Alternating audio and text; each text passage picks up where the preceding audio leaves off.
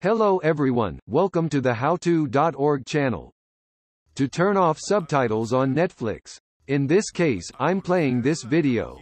It looks black because my software does not allow the screen video to be recorded on Netflix. Let's click on this button. Here, we can see the available languages in which we can listen to this video. It is in English and Spanish. To change it, we just click on the language to activate it. On the left side are the available subtitles. If we want to deactivate them, we just click on off. That's it. From the app, we only have to click on the video we play.